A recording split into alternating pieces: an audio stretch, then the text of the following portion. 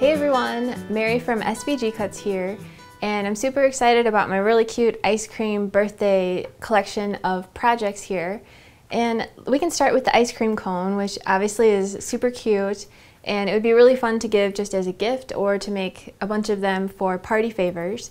And the top fits on the bottom nice and snug, which is good. You can put whatever kind of little goodies you want inside, little candies. And I had fun embossing the bottom part here with a diamond pattern. It's actually called Argyle by Cuttlebug, but I think any kind of checkered or diamond pattern will look like a cute little ice cream cone. And then I've got my cute little button up here to look like a cherry. So super cute, and you can make that on any mat size, which is cool too. So we've also got our cute little ice cream truck here, and even the back side is cute. It's got a little license plate and everything, so it's a lot of fun, and I think no matter who you give it to, they're going to be like, that is really cute. So this is fun to do in pastel paper. The back opens up to put something inside.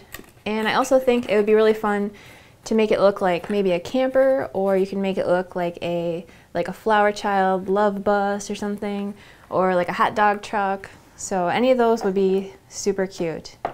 So we've also got our really big gift bag here, which is cool because it's large enough to fit a larger gift, obviously. And I gave it an ice cream parlor feel by making the handle kind of look like a chair, and the checkers and the striped awning I think looks really ice creamy and cute. And the cool thing is how the lid lifts off, and it's got a slit on the top, which these handles slide through, and then you just open it up and put whatever inside. So that's fun and different, and it'll be fun to change it up and do it however you want. And then we've also got our two cute cards here to go with your gift. And this one's obviously really whimsical and cute. He looks like a little soda jerk or ice cream man or something. So that's going to be fun for someone who likes something real whimsical. And I think it's really cool if you're making one of these for someone to make a card to coordinate with coordinating paper, and it just makes it like a whole entire awesome gift for someone. So we've also got our more simple star card, which you can whip up real quick and just make it coordinate, make it cute. Gotta love it. So that is adorable, and this paper makes it easy to make it adorable because I love this paper. It's by October Afternoon, and it's called Cakewalk.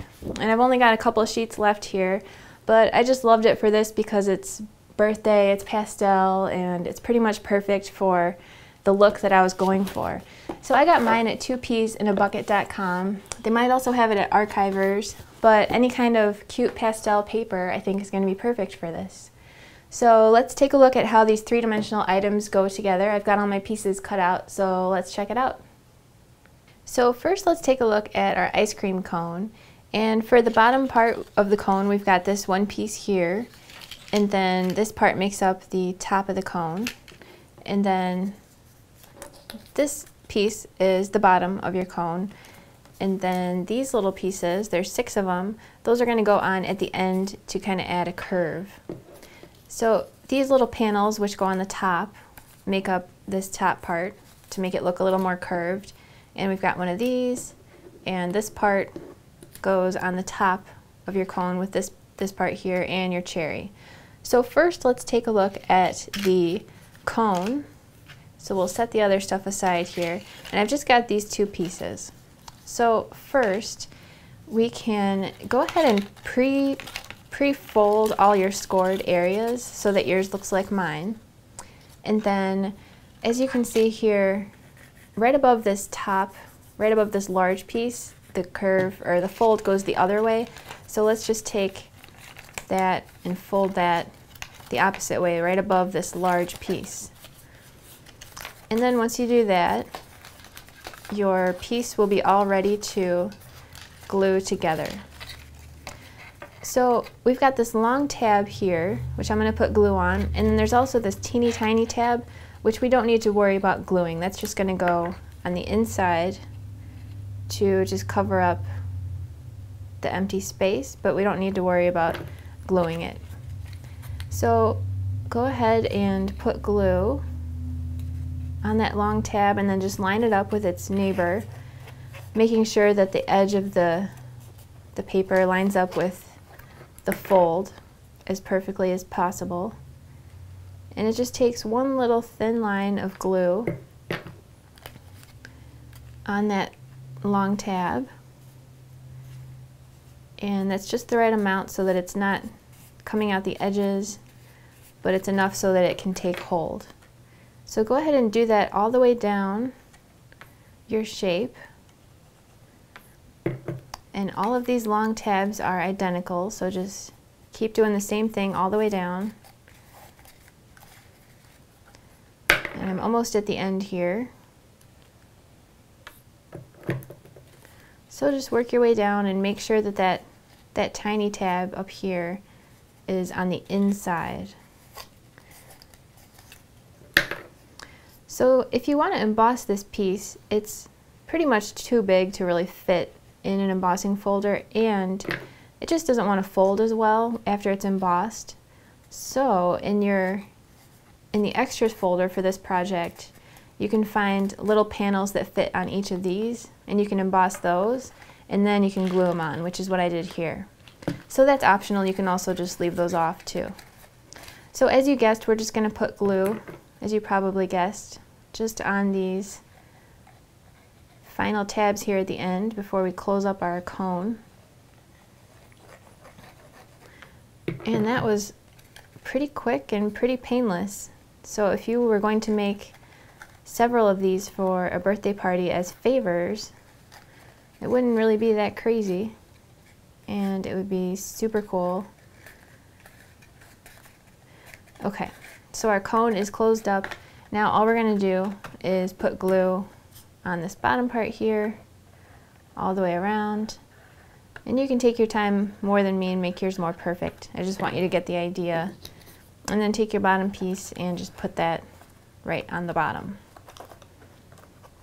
So next, what we're going to do for the cone is take these pieces, and there's 6 of them, and they are just going to get glued right here. So if you want to go ahead and pre-curve this bottom part a little bit, that kind of helps, but whatever. And then just put some glue on the top and on the bottom, or on the whole thing if you really want to, but top and bottom is fine. And just line that up flush with the top, and then press it down and hold it on the bottom too. And that just hides this crease and makes it look a little more round and cone-like. Okay, so let's move on to the top of our cone. So now we've got our large piece here which forms the top of the cone, and there's also this little tiny piece. So what we're going to do is go ahead and pre-fold all of your scored areas, except they all fold like this away from you, except for each fold underneath this large panel here gets folded the other way towards you. And then also right above this very bottom panel, it also gets folded towards you. So go ahead and fold all of your pieces like that, and then we can move on to gluing our tabs in place. So this tiny tab here gets ignored. You don't need to put glue on it. And we can just put glue on the 2 tabs on the top, sort of like we did before. And we can just put glue on 2 at a time, and then put them in place one at a time. And just do the same thing all the way down and make your way down your shape until you get to the end, at which point we'll move on to these bottom tabs down here. So I've gone ahead and finished around, except it's still open on the seam in the back. So next let's move on to these little tabs on the bottom. So just put a little thin line of glue and then hold it in place. And just work your way around, doing the same thing all the way around your shape. Then when we get to the end, we're just going to close it up like before, like we did with our cone on the bottom. So I'm just working my way around, putting my glue on my tab and putting it in place. And like I said before, you can take a little more time and be more precise than me. Okay, so here we are at the end, and all we're going to do is put glue on each of these tabs,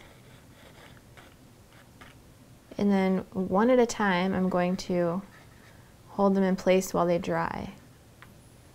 It's not too hard. This is probably the most challenging part of this project, but it's not hard if you just do them one at a time. And I want to make sure that this one has a nice hold before I move down to the next one, so that nothing slides out of place. And just give it a good chance to dry. And work your way down. Mine's a little less than perfect, but you get the idea of what you're supposed to do. Okay, so now obviously we want to put our top on. So go ahead and put glue on these top tabs and put your little top piece on. Super easy, just pop it in. Okay, so for our little cherry, we want to take these two circular pieces and then our little top piece with the slit, and I'm going to glue the cherry together, but only inside the circle. I'm not going to put glue anywhere but inside the circle. And I'm going to put them together like this.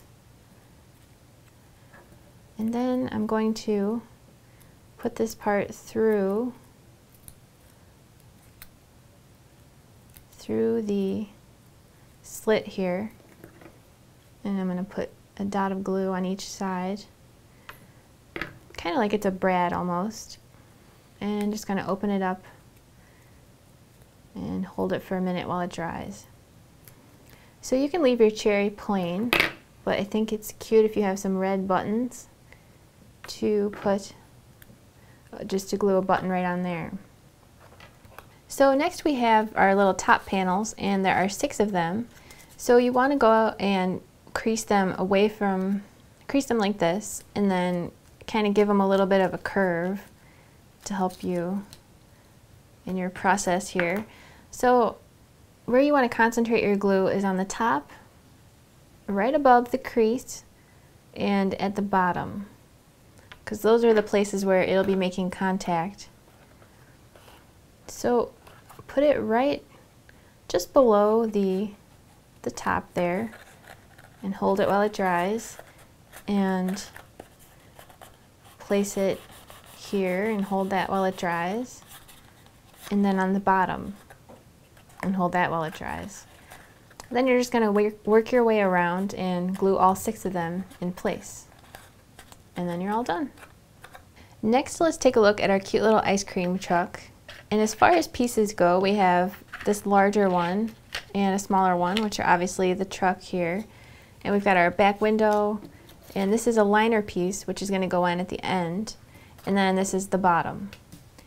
We've also got our tires, and there are 12 of these circles. And what you're going to do to make 4 tires is glue 3 of them together until you have 4 groups of 3. And this just makes them stronger. The more layers of paper there are, the thicker and stronger. Okay, and then we've got our little awning. And I'm not showing you all the other embellishments. You've got them cut out too, and you can put those on at the end. So you've also got some vellum cut out, which I didn't cut mine out because it's pretty straightforward. The first thing you're going to do is put your vellum on the inside of your pieces. So you've got 4 pieces of vellum. No, I'm sorry, 1, 2, 3, 4. Yeah, 4 pieces of vellum. 1 goes on the inside here, 1 goes on the inside here, 1 goes on the inside here, and 1 goes in the back on the inside. So once your vellum is in place, let's go ahead and put this tab here by putting some glue on it. And I've gone ahead and I've folded all of my scored areas already. So you can do that first too.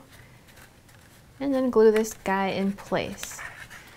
Now we can see there's this funny looking tab up here above it that gets really skinny at the bottom. So just put some glue on that guy and glue that in place.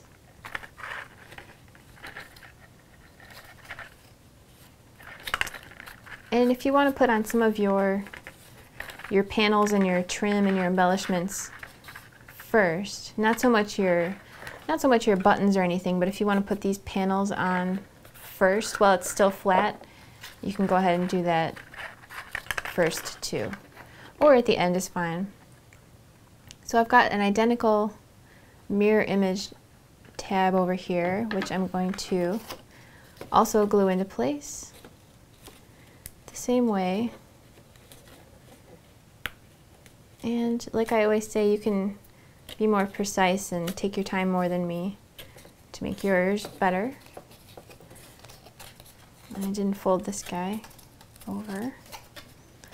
So next what we're going to do is put some glue on this tab. And put this guy in place. And do the same thing on the other side.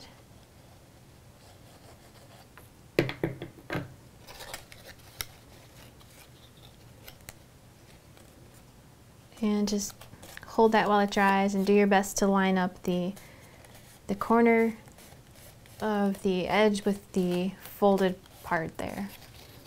Okay, so next let's put our back part in place by putting glue on all 3 of these tabs here on the top. Just a nice little thin, even layer going all the way out to the corners and all the way out to the crease. And then we're going to put this guy in place just 1 tab at a time. It's too hard to line them all up at once because they're kind of flopping all over the place. So just start with 1, and once that has taken hold properly, then you can move on to the neighboring one and then finish it off there. So I'm lucky there's no vellum in here for me, so it's easier for me to reach through the windows. But I also made a couple the same way that you're doing it, so I know it's possible.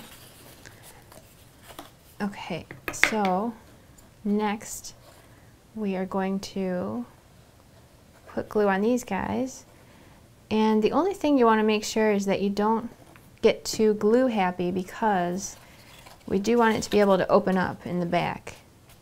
So if you start just gluing every single tab down, you're going to have a really cute truck, but you won't be able to open it. Okay. So these guys are in place, and we are not going to glue these tabs down because we want it to be able to open and close. So finally, we need to put the bottom on by putting glue on all 3 of these tabs and putting our bottom in place. Kind of like we did before, we'll just do one at a time and make sure that it takes hold before we move on to the other pieces. So just put one in place. And I'm kind of getting glue all over myself. You might want to just put glue on one tab and put it in place, then put glue on the next one. Or this is also working. So either way, you get the idea of what goes where. So now our bottom is in place. And now I didn't cut out the panels that go on the side, but they help you see where the tires go. So put your panels on and then you can see that the tires go just below those. So you'll just be gluing them right onto the side there. So finally, the only thing left is we want to cover up the rough edge of our vellum here. So just go ahead and glue this little guy here to finish it off. And then for the awning, it just gets folded over. You put glue in that small tab and you just glue that right on. So next for our large gift bag, I've got the top of the bag and 2 small sides and 2 longer sides, and then 2 identical pieces here, which are going to go on the top and on the inside. You'll see at the end. So first, let's just form our lid. Super straightforward, super easy. And we're just going to take one of the 2 shorter sides and glue it to a longer side. And glue a shorter side to the longer side. Very easy to do. Really easy to whip one up. And if you use really cute paper, you don't even have to embellish it. You can just whip up a quick gift bag if you need one. Okay, and then we're going to close it up like this. And then obviously we're going to put the top on, which I will do because I want you to see how the bottom goes through the top at the end when everything's all done. Okay, so mine's a little rushed, but you get the idea. So the top just goes on like this, and then these little panels, one goes like this, and the other one goes on the inside to finish it off and make it look nice. Okay, so let's take a look at the bottom part of the bag. We've got 2 pieces like this, 2 pieces like this, 2 like this, and 1 which is the bottom. So I've already gone ahead and glued half of it together like this. So I'll set that aside and I'll do the same thing over here. I'm going to take a larger side and a smaller side, and those are going to go together, kind of like we did before with the lid. And I'm just lining up the scored folded side with the edge of the other side, real nice. And then I'm going to glue this guy to this other part that I kind of pre-assembled a little bit. And we'll just glue that right on and get it lined up and let it dry. So next we're going to take this guy, and that's going to go on the inside of this larger piece. And that's the tab there, it's folded, so we just want to line that up with the top.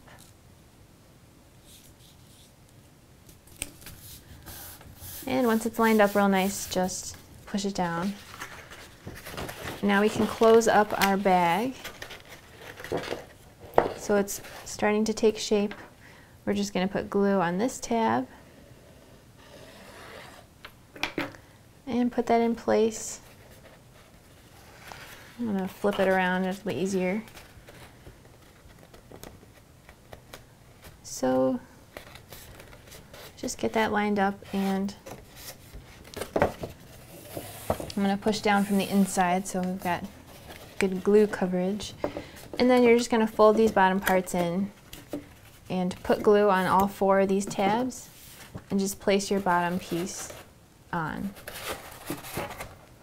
So then to put the lid on, we just want to bend these little handle pieces the opposite way. And then obviously it just goes through the slit. It's kind of a little tricky the first time that you do it, but once you do it once, it kind of gets stuck in the paper's memory or something, and there you go. Super cute gift bag. So there you go, super fun ice cream birthday projects. I had a ton of fun putting them together, and I hope you do too. So if you make any of these, I would love to see pictures on our Facebook wall or in our forum. So thanks for watching. I'll catch you next time, and happy crafting. Learn more by visiting www.svgcuts.com. Don't forget to like us on Facebook and watch all of our crafty videos on YouTube. It's a world of crafty content with you in the middle. SVGcuts.com, inspiring you to live creatively and beautifully.